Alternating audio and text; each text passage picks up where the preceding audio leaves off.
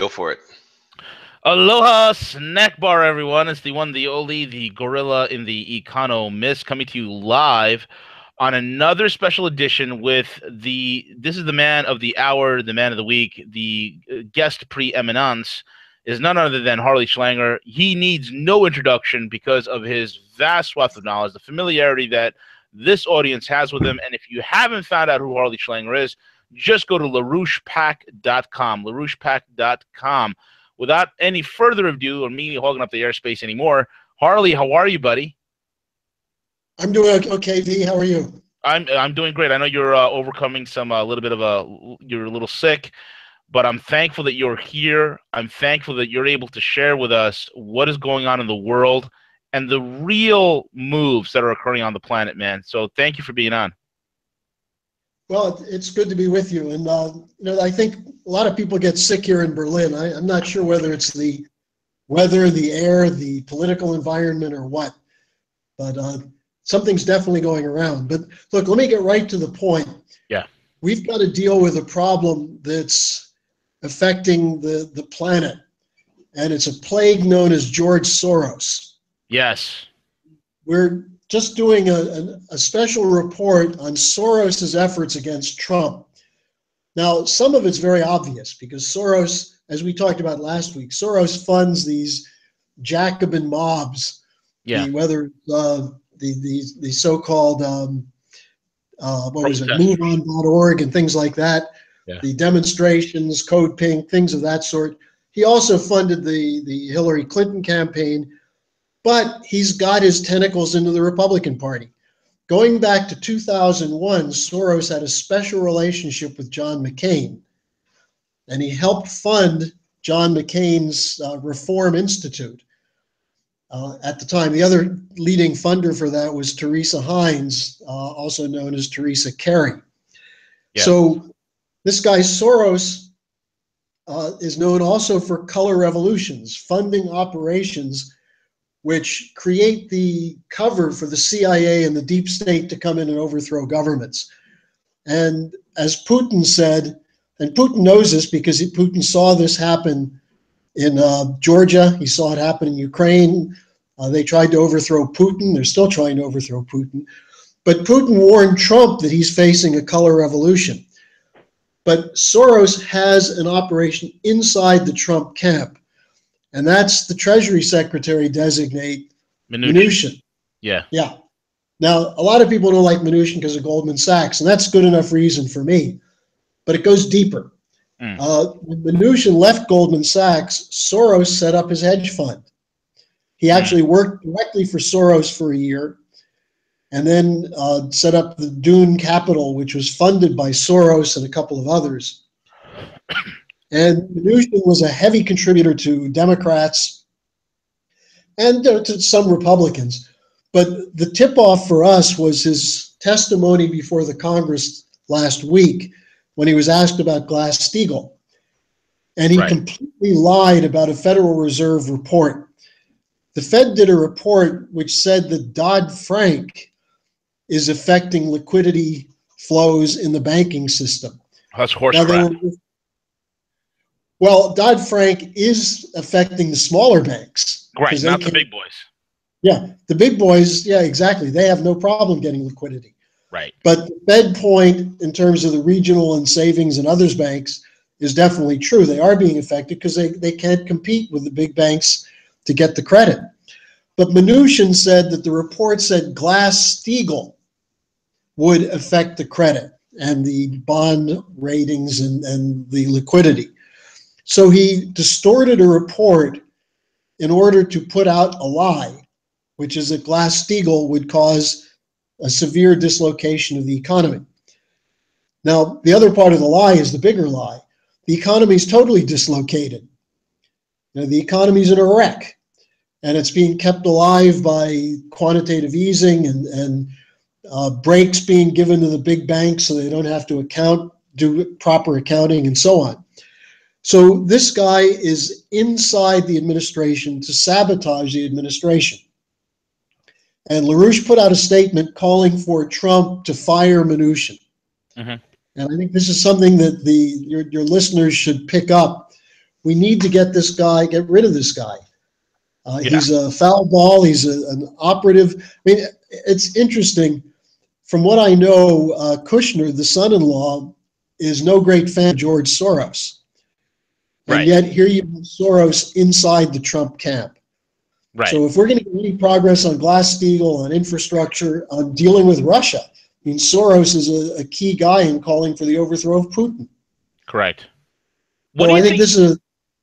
Do you think? I mean, Mnuchin is a guy that the Trump administration brought in. Is there an angle that's being worked here? Did they bring the guy in to get him fired to begin with? Is he? Because my thing is this: Mnuchin he thinks he's in control, but knowing that Trump is a Type A micromanager,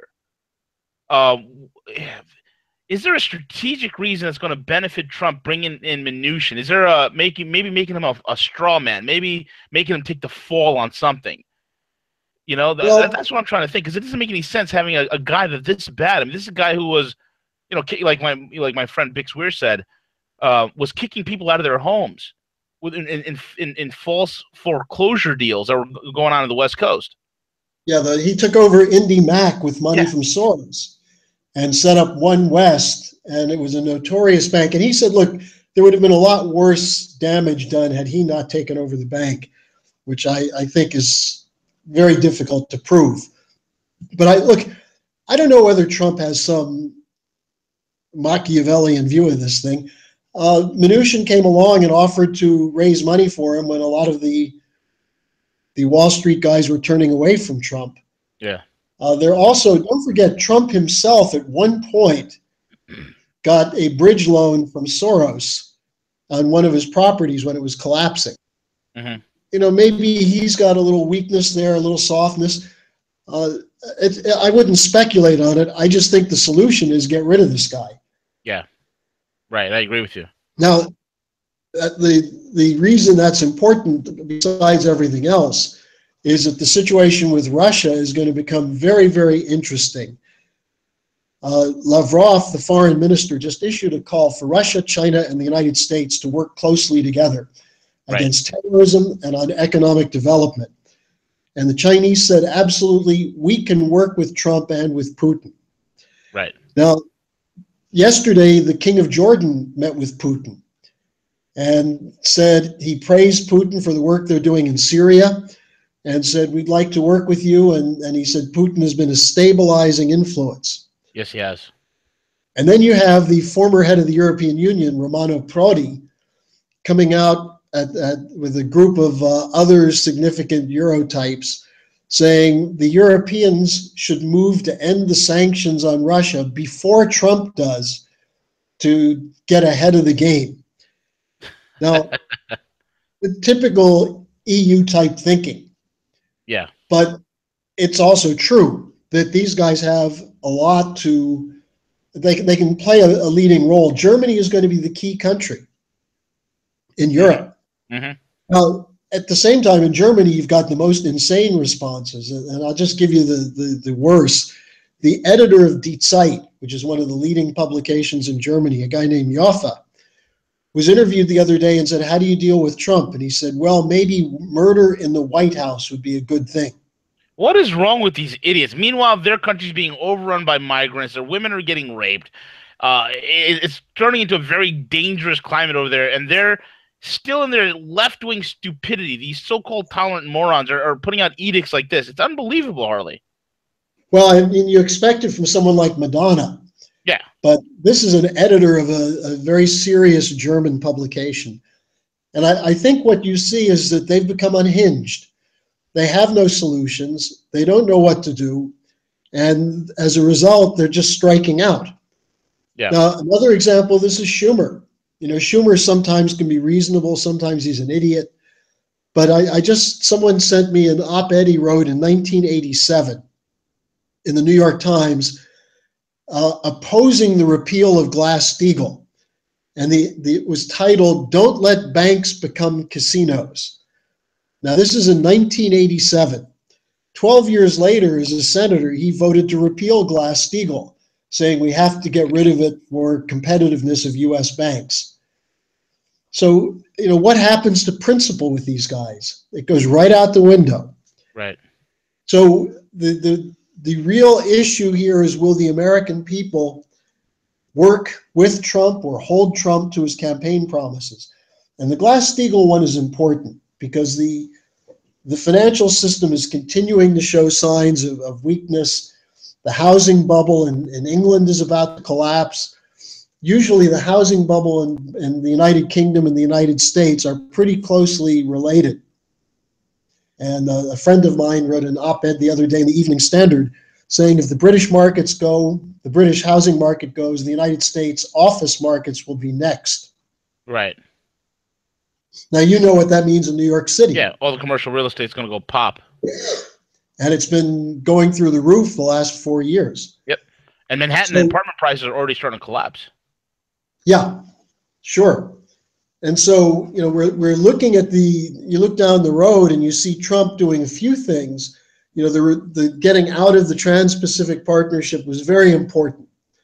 And it created some leverage for him with people like Bernie Sanders and some of the Democrats. What he's got to do is prioritize Glass-Steagall. And that's why Mnuchin has to go. Mnuchin is part of a gang, the Goldman Sachs, JP Morgan crowd, that depends on keeping the existing non-regulations called Dodd-Frank in place. Right. Because it favors them, it protects them. If you get rid of Dodd-Frank and bring back Glass-Steagall, you take away the power of this banking lobby. Mm-hmm. And that's urgently needed, both for the country and also for Trump to succeed in what he's trying to do. Absolutely correct. Absolutely correct. It's the nail in the coffin. I mean, my whole thing is this. It's like, we got to transition from the bubble economy to an actual physical economy, from the economy of make-believe to an economy of durable goods and manufacturing. The way you do that is you'd have to end the speculation. You'd have to end the market rigging. And Glass-Steagall is the nail in the coffin that puts that to an end. Exactly. And then you could actually seriously talk about going back to marking their assets to market values as opposed to their face values. Right. Because these face values are completely out of control. They're out of proportion to anything. Yeah, look at market capitalization. Who the heck looks at Facebook and say it has a bigger market cap than ExxonMobil? That is the most stupidest thing in the world. My favorite is Amazon compared to General Motors. I mean, at least if General Motors goes bankrupt, they've got plant and equipment, engineering, patents, skilled labor, machine tools. They've got something. What does Amazon have to back it up? They have the Kindle. They have their e-readers. The Kindle and the Post, the leading journal of fake news in the country. Oh, yes, the Washington Post. No, it's only the second leading journal of fake news in the country. You're still giving the New York Times credit, huh? Yeah, I'm still giving them. I think they're the best. They're dying very swiftly. They gave up 8 floors of their headquarters for rent because they can't make ad revenue anymore. Well, then they come around and they say, well, this is the new world that we have to compete in. I've noticed that some of the liberal blogs that barely scrape by are desperate now for funds, and they don't connect the fact that they're defending the CIA deep state in their something that they historically opposed. Something that they historically opposed. Yeah. So that here they are, they're driving away their readers, and they're losing their ability to stay in business, and they don't make the connection to the fact that they've just turned on what their readers believe in. It's truly incredible. And yet you have the head of CNN, Jeff Zucker, coming out, Harley, and saying that our credibility is higher than ever. Well, as I've always said, when you live in a bubble, you don't realize you're in a bubble. And that's what's going on with these guys. They have this bubble over their heads, and all they can see is what's in the bubble, and they're probably oxygen deprived as well. Oh, my God. You're absolutely right about that. The Soros question is really important, and I want to put your listeners to work on this. If anybody has connections to anybody in politics, the two things they've got to fight for is Glass-Steagall and the removal of Mnuchin and the Soros crowd. Yeah. That's absolutely essential for the country. I agree with you. I agree with you 100%. Excuse me, I'm really losing my voice here. No worries, Harley. Yeah, so anyway, the other thing I just wanted to bring up is that the mood in Europe is shifting. I'll be able to report next week on some meetings I'll be doing in Frankfurt and Hamburg and also in Brussels.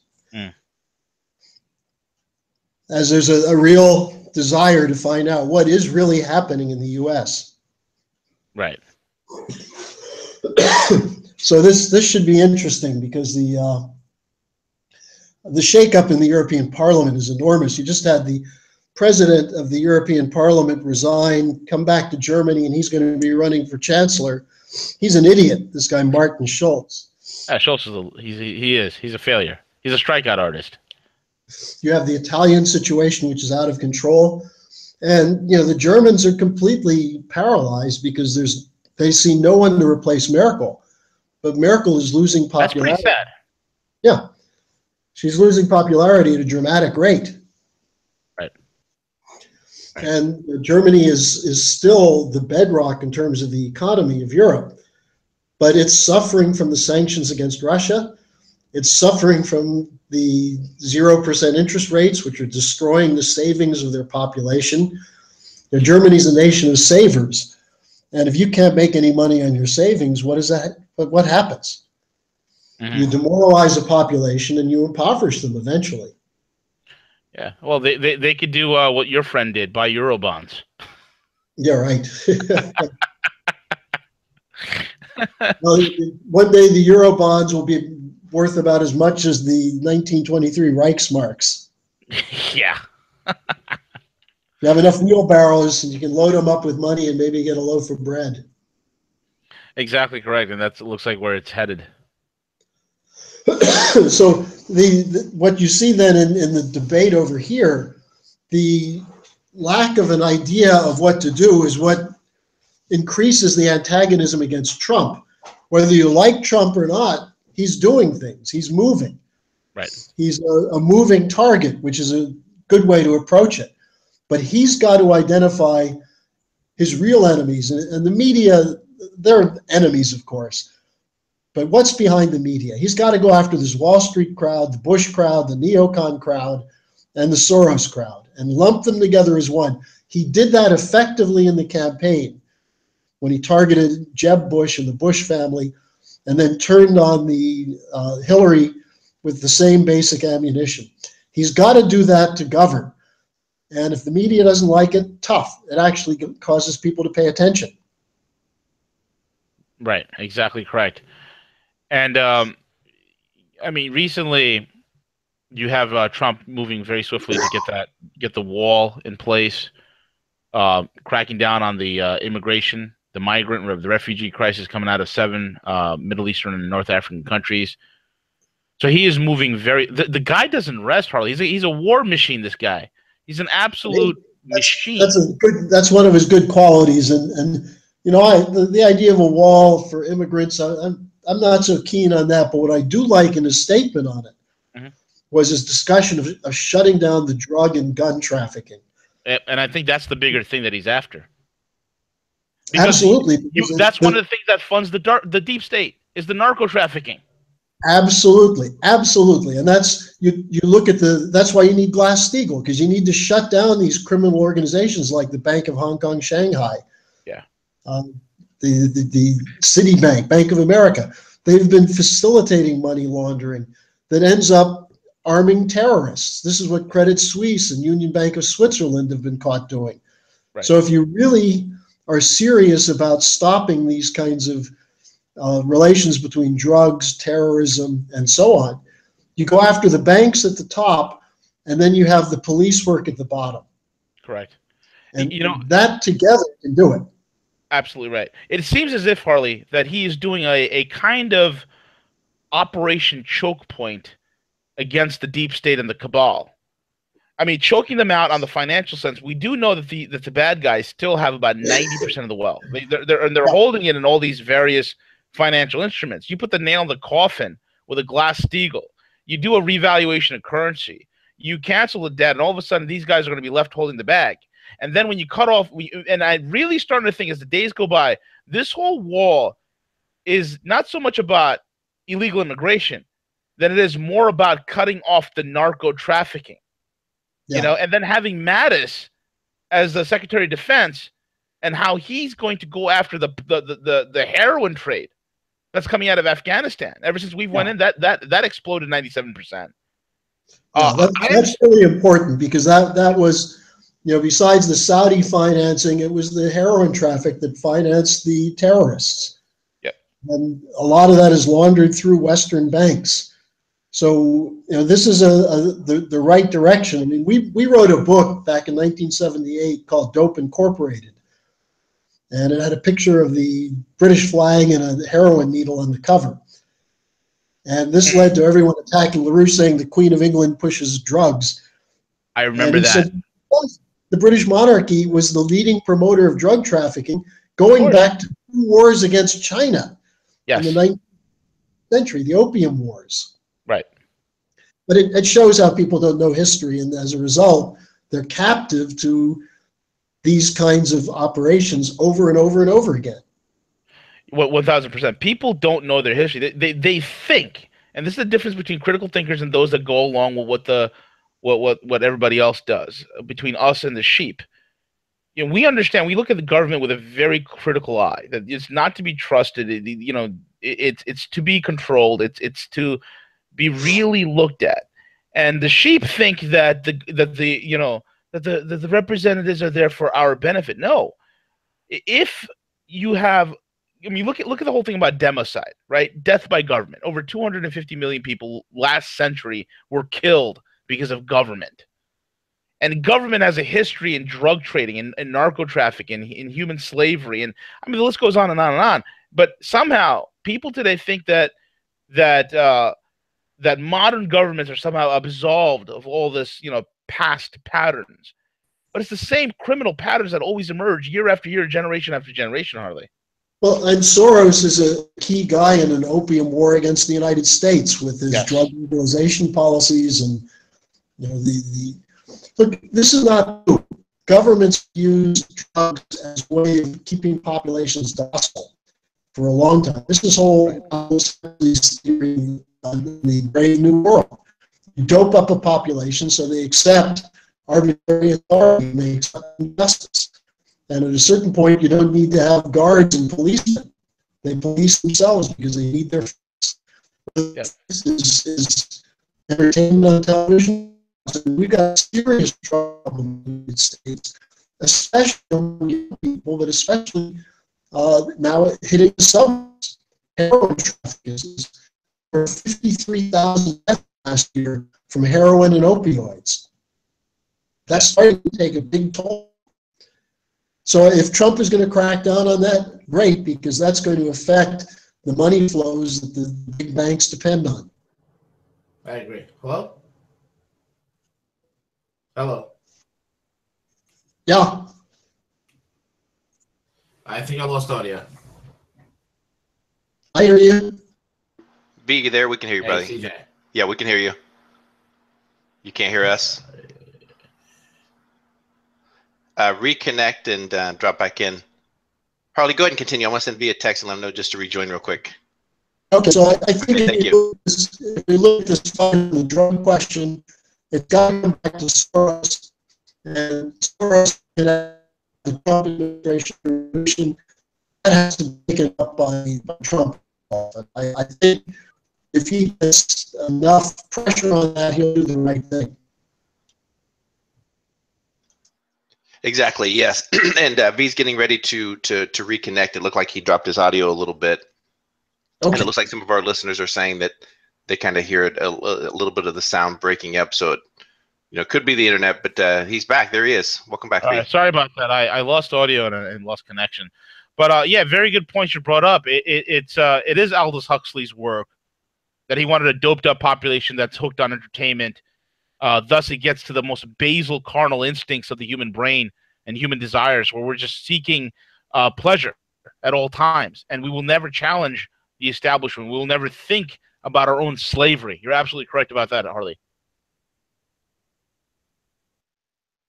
Harley? Oh, It looks like he's rejoined again too. Yeah, he was. Hey, Harley, you there?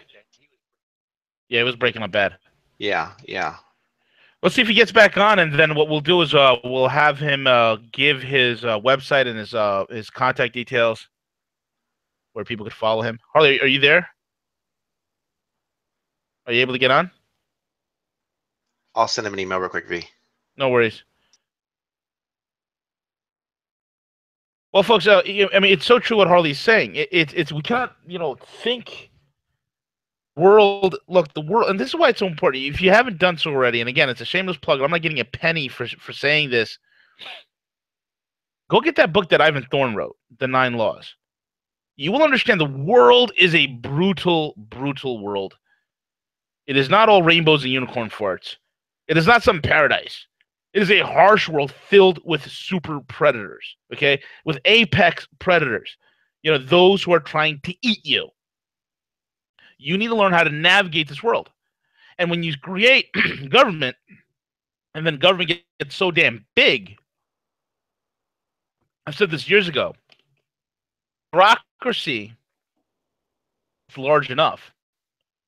Its only reason d'entrée, its only reason for existence is to self-fund itself, to make sure that it lives dismantled.